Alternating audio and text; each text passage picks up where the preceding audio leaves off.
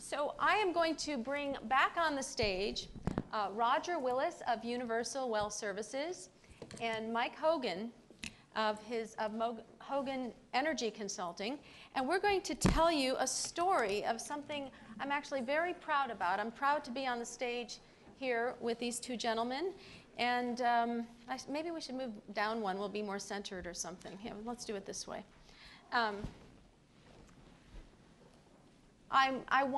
We want to tell you, this is just a sort of a brief conversation, it's not a full panel, but I thought it was worth telling you about a project that we worked on. We're very proud that this is a success story of the American Middle East Institute.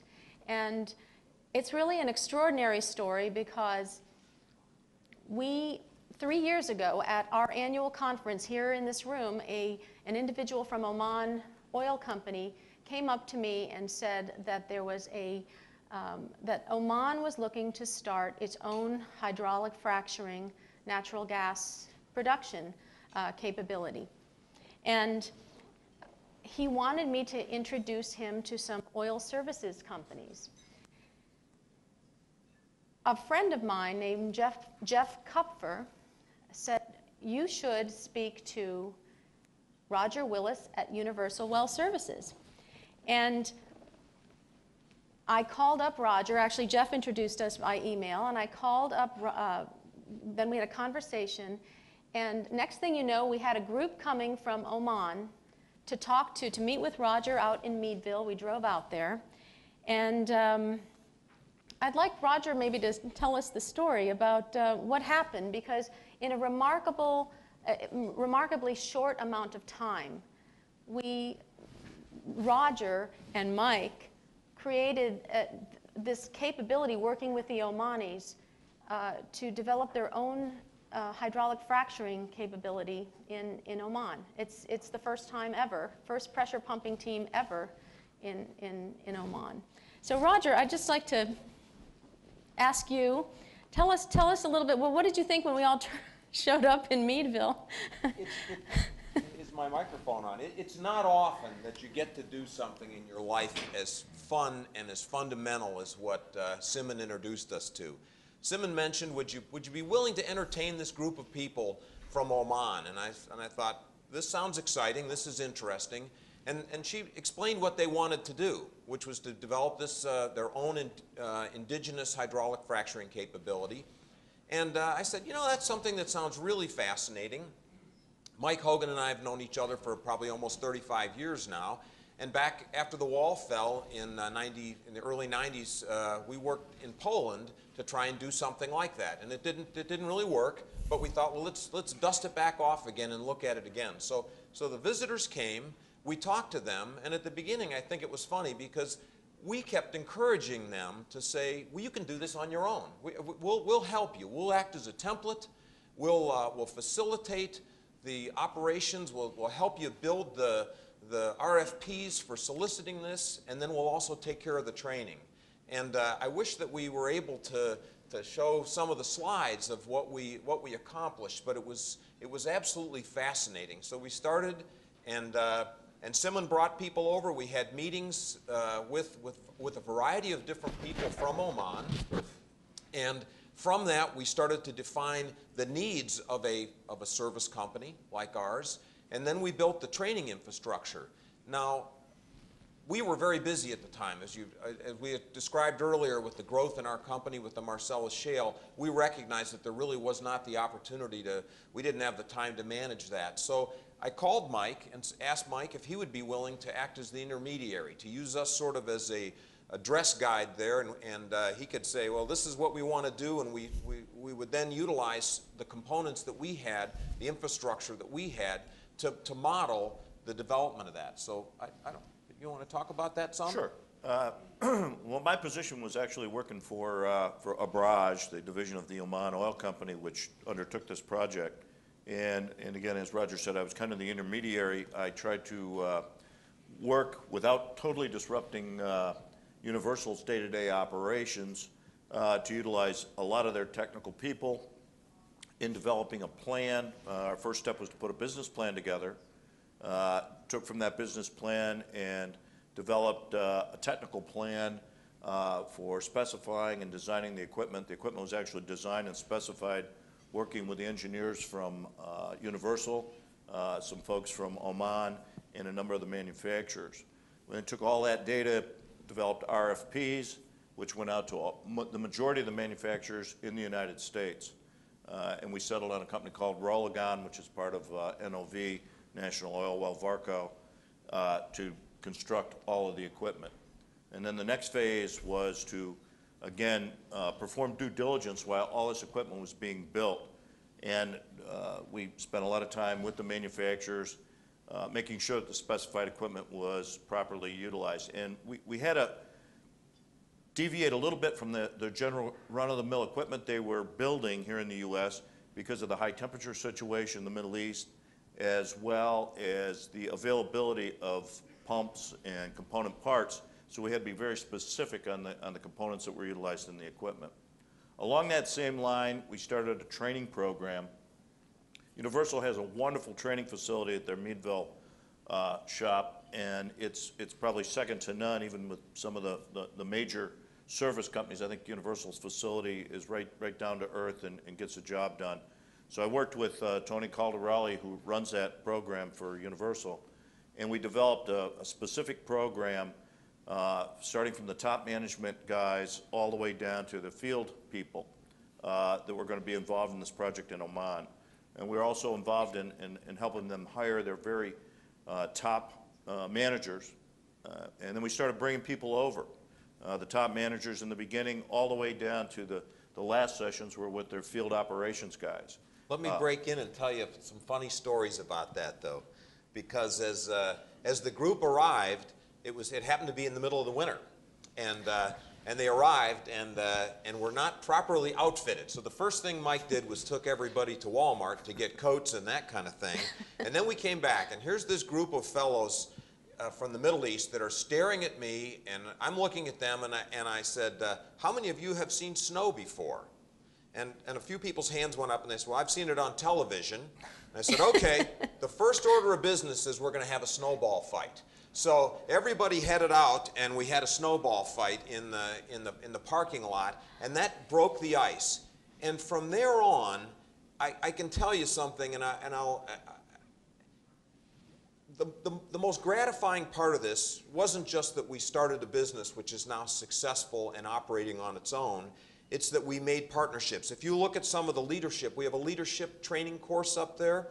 And here we had this group of folks that are from our facilities from Kentucky, eastern Kentucky, northern West Virginia, Ohio, Pennsylvania, working side by side. And it was an interesting thing when you had the group from Oman and the group from Kentucky. The Omanis are looking at the guys from Kentucky, and the guys from Kentucky are looking at the people from Oman.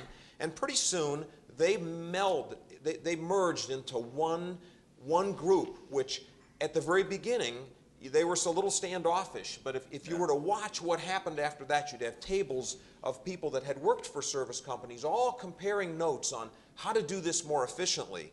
The photograph that's up right now shows one of our graduation meetings, and I happen to have the turban that was presented to me. They showed me how to tie it. I didn't do a very good job. Doesn't he look Omani? He looks very Omani. But it was really fun. And again, now here's a picture of me tying this, and I think I had some folks that were laughing at me, but I did ultimately get it on my head, and I have this right near my desk to remind me of the friendships. But I witnessed it. I was fortunate to attend the graduation ceremony that you held for the Omanis, and just the level of camaraderie of the whole team being with the Americans that were there, also part of the training. It was extraordinary. This is more than business. This is friendship. This is building trust. It's building understanding. You never would have put these two groups of people together, but this is what we aspire to do, because it is good for business to have this kind of understanding. One thing we did, though, that was really quite a bit of fun was that we took the folks from Kentucky, we took the folks from Ohio, and we asked them to do a travel log of the United States, and particularly the areas that they're from. And then we asked the folks from Oman to do the same thing. And so we had a cultural exchange one day that was just, it was amazing, where we had the group from Oman talking about Oman and what a beautiful place. and you had the folks from Kentucky and from southern Ohio or the other areas in Pennsylvania discussing the United States. And here's a group of people that maybe had come over and hadn't really expected to travel around. And they went everywhere from Drake Well to Niagara Falls and got a really great picture of the states. And Mike took them around to a variety of different places throughout the country, but maybe you can cover some of that. Well, of course, some of the group, we ended up going to Texas and actually performing tests on the equipment and also training on the actual equipment that is now in Oman working every day. So they came up to speed on their own equipment, as well as spending time at all the camps, or a number of the camps in the Northeast that Universal operates. Kind of a funny story, but it was, we went out on a actual frac job that Universal was performing with one of their clients. And it was the coldest day of the year that last year. And it was about 12 or 14 degrees below 0 Fahrenheit. And everybody went back to Walmart and bought another jacket. I mean, everybody looked like SpongeBob out there, all bulked up. And the guys just couldn't believe how cold it was. But they started to get more and more and more involved in it. And it was just tremendous watching these guys. But afterwards, they all think we're ready to go back to Oman now. It's a little warmer. Next time you have us, and we did a survey at the end of the program, what would you recommend we do different so we can improve for the next group that's coming? And without a doubt, every single one said, hold the program in the summer. So we'll take that one into consideration in the next group. But it was a truly remarkable story, just the camaraderie and the friendship, but also that you were able to do this project from the very beginning, with nothing, to develop a capability in less than 3 years, 2.5 years. Well, it was great teamwork with the folks at Universal and the folks in Oman, and there was some interesting phone calls and conferences and meetings throughout the period, but everybody really pulled together in the cooperation from the guys at Universal. Sometimes I'd be calling up their head of their engineering, and he's all wrapped into a new development on utilizing natural gas to fire their equipment, which was state-of-the-art and one of the first companies to ever do that. And yet I drag him away to talk about a pump design for one of the machines that's going to Oman. And they were most gracious in doing that. Everybody burned a lot of midnight oil.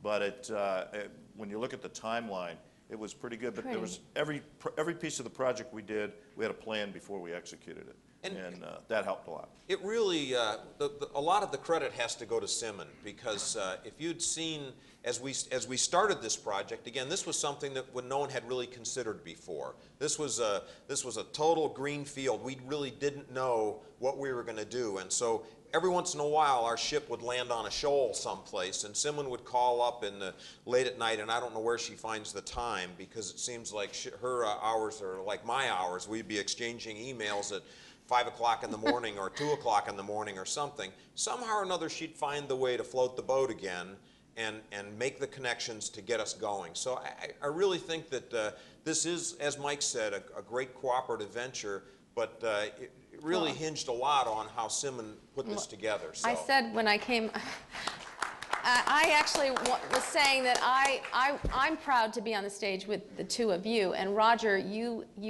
were so ready. You were ready to embrace this project. I mean, you really have an adventurous spirit and just a very generous heart. Because this wasn't something you were looking for. I mean, Roger is exceedingly busy, and as you know, there's so much going on in this region. So.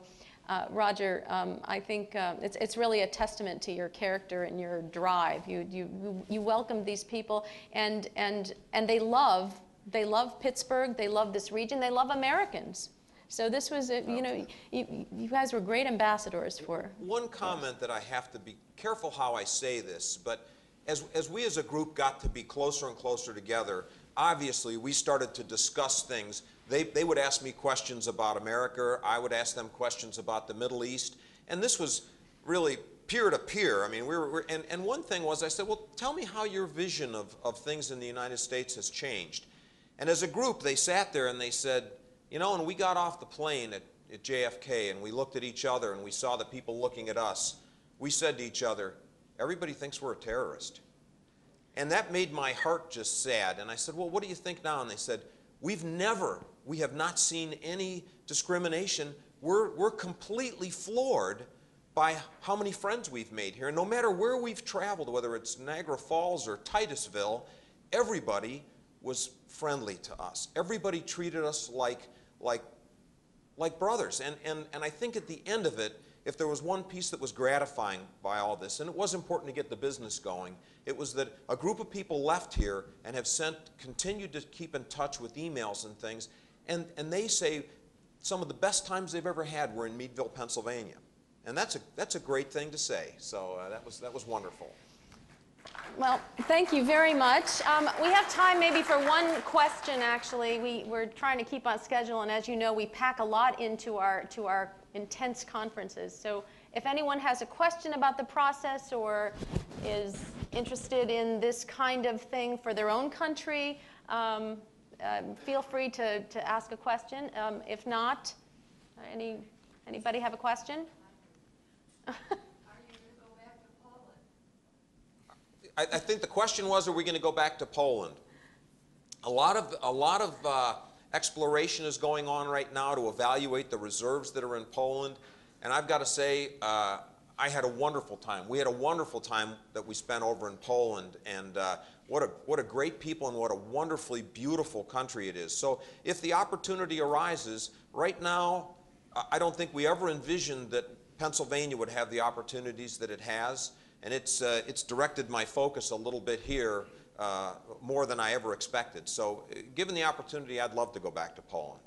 I think just quickly following up on that, I tracked the Polish situation quite a bit, and there's been some recent exploration in Poland, and there was quite a notable large international company pulled out of Poland recently.